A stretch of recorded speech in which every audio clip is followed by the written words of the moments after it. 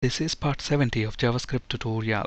In this video, we'll discuss how to set and get multiple cookies in JavaScript. This is continuation to part 69, so please watch part 69 before proceeding. When we click this set cookie button, we want to store these three key value pairs in three different cookies. And when we click get cookie button, we want to retrieve all those three key value pairs from the three cookies. So let's see how to achieve this. Let's flip to Visual Studio. This is the same example that we worked with in the previous session. So at the moment we are using a custom object, and this custom object has got three properties: name, email, and gender. And then we are converting this custom object into a JSON string using JSON.stringify method. And that JSON string we are then storing in the cookie of the document object. Now let's see how to store these three different key value pairs in three different cookies. So let's modify this setCookie function. So we don't require this custom object anymore. Let's get rid of that. And within the document object's cookie property, we are going to first store the first name value pair. Name equals whatever is the name that the user has entered into the name text box. Similarly, within the second cookie, we are going to store email.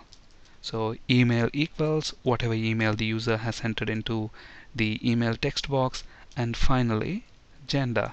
So again, document.cookie equals gender equal to whatever is the gender within the gender text box. And that's it. So let's throw in a breakpoint in this function, and let's run this page in debug mode. Let's provide values for name, email, and gender. And let's click the set cookie button. So it should hit that breakpoint. At the moment, notice what we have in the cookie property of the document object. We don't have any cookies at all. So the document.cookie property actually returns an empty string. Now let's press F10 and execute that statement. Now let's look at what we have in the cookie property. Notice that within the cookie property now we have one name value pair, name equals Venkat. Now when I press F10 one more time, look at that, within the cookie property we now have two name value pairs, name equals Venkat, email equals goodvenkat@gmail.com. Now let's press F10 one more time. So let's look at the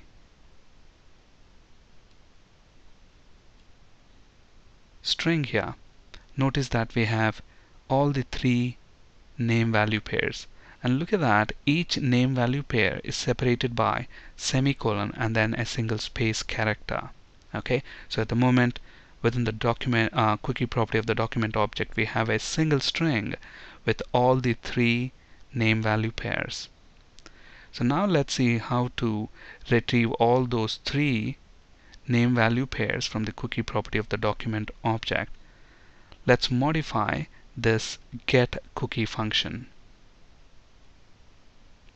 So we know that at the moment within the cookie property we have a string that looks like this.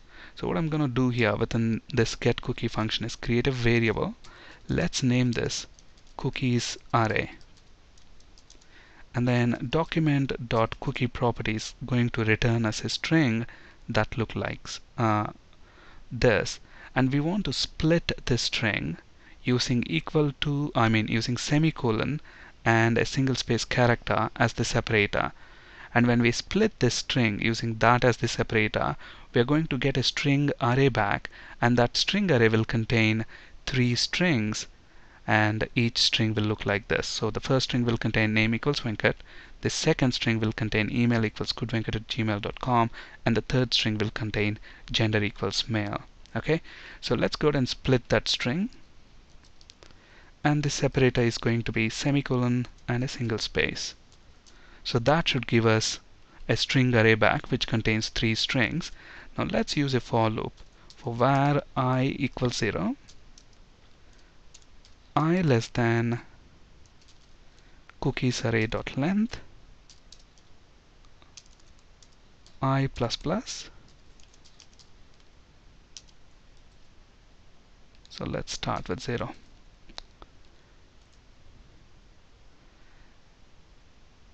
Let's create another variable here.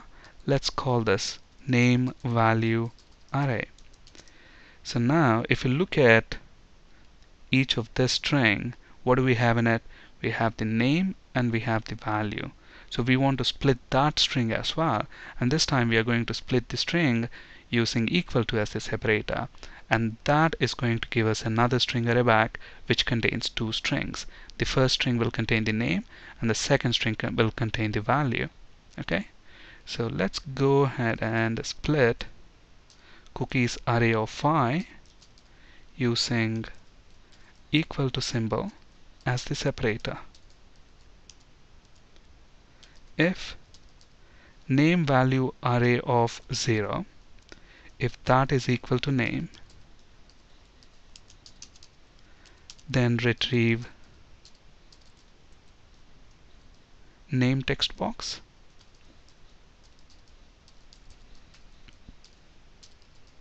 and the value is going to be name value array of 1. Okay, so now let's go ahead and do the same thing for email, and the email text box ID is txtEmail, and finally for gender.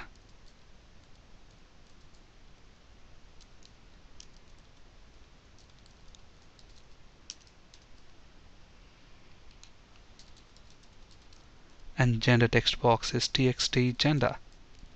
Okay, so with all these changes,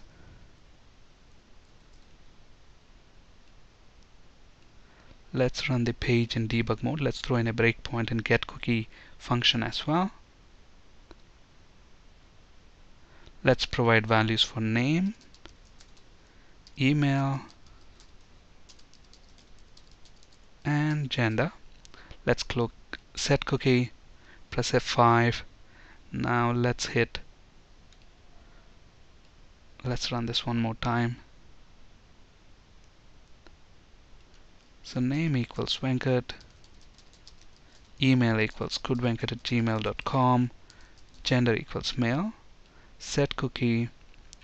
Let's press F5, and now let's click getCookie. So it should come into getCookie function. So when we press F10 within the cookies array, we should have 3 string arrays. Okay, and now we are going to loop through each string array.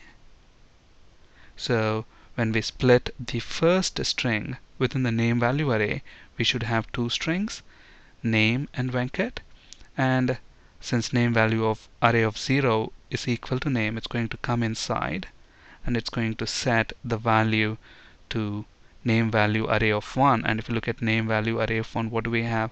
We have the name of the person, so we are setting that as the value within the name text box. So let's press F10, F5, and look at that, the values are displayed within the respective text boxes. Let's actually detach the debugger, and let's clear what we have here in the form fields, and then when we click this get cookie, look at that, we get name, email, and gender of the person. Now at the moment, we have the cookies, that's why this code is working as expected. But if we don't have anything within the cookie property of the document object, then we want to display a message saying cookie not found. So if we want to do that, let's include an if condition. If document.cookie .length not equal to 0. If the length is not equal to 0, then do all this. Otherwise, alert a message saying cookie not found.